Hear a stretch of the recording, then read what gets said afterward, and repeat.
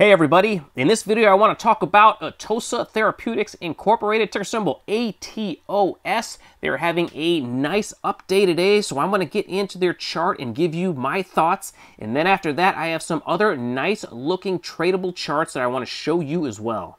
Now, if you're new to my channel, I have been trading and investing for over 20 years, and in each video I will show you trades that I see setting up right now. So if that's something that interests you, please consider subscribing so you don't miss any future trading and investing ideas. And also, if you would like to support the channel and become part of our Patreon community and see what we are buying and selling in real time for a measly $10 a month, that link is in the description. All right, let's get started on this technical analysis update video for ATOSSA Therapeutics Incorporated, ticker symbol ATOS. But before I get started, if you could do me a small favor and like the smash button and help me out with the YouTube algorithm for putting all this together for you guys, I would greatly appreciate it. And even if this kind of technical analysis isn't your thing, you can let me know that as well at the end of the video by simply hitting that thumbs down button twice for me. But with all that being said, please remember I am not a financial advisor. All this is just my opinion. I'm just trying to show you what I see happening with the charts. Please make all of your own trading decisions. Let's get into this chart. Now, I do not own any ATOSSA Therapeutics at the moment. If this is your first time watching my technical analysis videos on ATOSSA, let me just give you a quick summary. I had been watching this stock when it started pulling back from this top, and I was hoping to get in at this level here, right about $4.76 or so. Let me go intraday to show you why I wanted to get in there.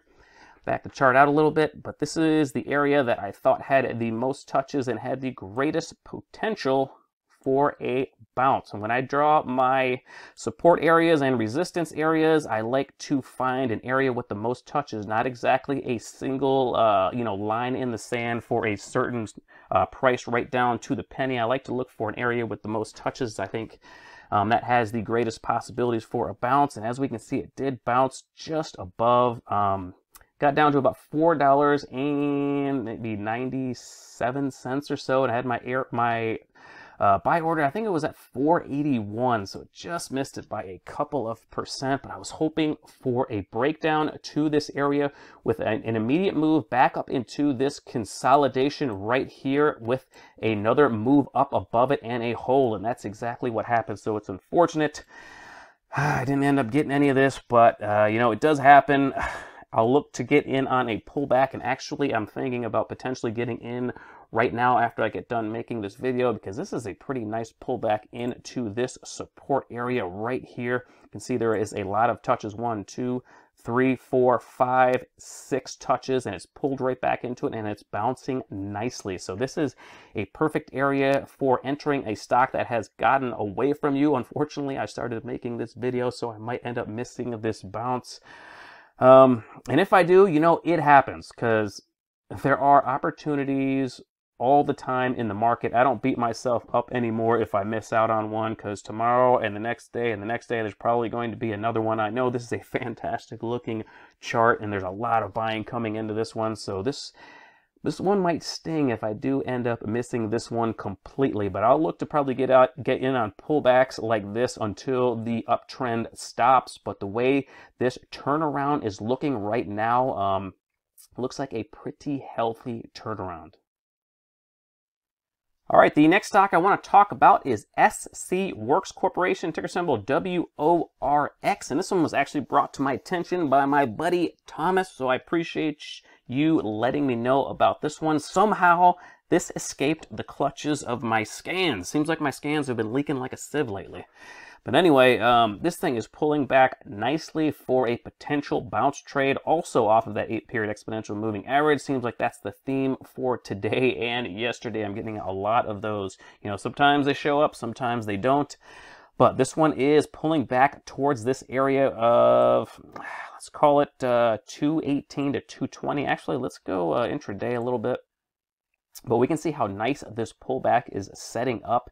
And this thing could potentially be starting a nice rounded bottom formation. And I would look for a bounce off that 8-period exponential moving average.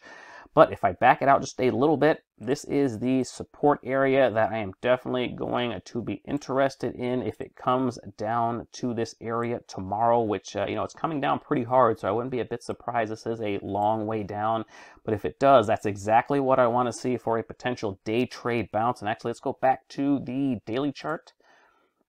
Get a little closer. Oh, there it is. So that is looking like that is going to be a pretty, why is this not working? Anyway, that's looking like a pretty decent area for a bounce, because this white line, this 8-period exponential moving average, should be pretty close to it. It might be just slightly above it, depending on how fast it rises. I'm thinking it's probably going to be right in the middle of it. And if we get another big down candle, I think we should at least get a quick day trade out of this one. And, you know, these type of stocks can, you know, bounce up 50, 60 cents in the blink of an eye when they come down this hard. So, you know, that's a 20 to 30% move in one day. You know, that's not too shabby for a day trade. So I'm definitely going to keep Works on my watch list, and I'm going to put an alert. Actually, let's put it right now so I don't forget. I think I'm going to put it at like 264. I want to have a little bit of time. I'm going to put it at 264, so if it goes through 264, it starts heading towards that green box. That should give me a little bit of time to plan the trade. It all depends on how hard it's coming down. I think, in my opinion, the harder it comes down, the better, because you know, and sometimes it'll blast through that moving average, but usually not too far, because with a stock like this, you know, the down move is getting pretty extended. So a bounce up, you know, 20, 30%, maybe up to around 275, 280. I don't think that is that far out of the realm of possibility, and I think that's actually going to be quite probable if it does come down tomorrow and hit this box, you know. So I'm going to be looking towards entering WRX. Again, thank you, Thomas, for pointing that out to me. And there's another one I want to show you before I close out the video, and it is AutoWeb Incorporated. Let me back out the chart here. We can see that AutoWeb is making a beautiful long rounded bottom formation and is now breaking above resistance and pulling back a little bit. So if it can pull back towards this support area right about here, actually, let me draw it with that box, show you all the touches. See if I can draw it. Sometimes when it touches these tops, you know, it kind of like sticks to it like a magnet, so it can be a little hard to draw. We'll see how it's bouncing around like that. But anyway, a lot of touches in this area, and I think if it can pull back to this area right about here, right around 3 1/4 or so, and hold it, I think there is a pretty strong possibility, because you can see how these lows have been headed higher, putting pressure on this resistance area, and it's finally blasting through. Now, I've been a little bit more patient on these type of plays lately, because more often than not, or I should say more than usual, these have been failing. I think it's just the type of market we're in. You know, the market kind of goes in cycles where these type of breakouts are working almost every single time, and then sometimes, you know, they're not working nearly as much, and I think we're in one of those areas right now. But, you know, that could change tomorrow. So if this thing comes back to this support area, holds this support area, and then starts to move back up, I think that's going to be a great entry to get into AutoWeb. And then, of course, you know, if you do end up getting in on this and it fails, you know, that would be my signal just to take my small loss and look for the next opportunity. But AutoWeb Incorporated definitely setting up for a nice potential trade.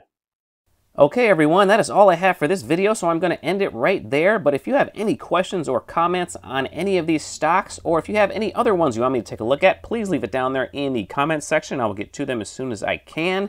If you enjoyed the video, please hit the like button and subscribe to the channel if you haven't already. Thank you so much for watching my video all the way to the end, and until next time, take care, everybody.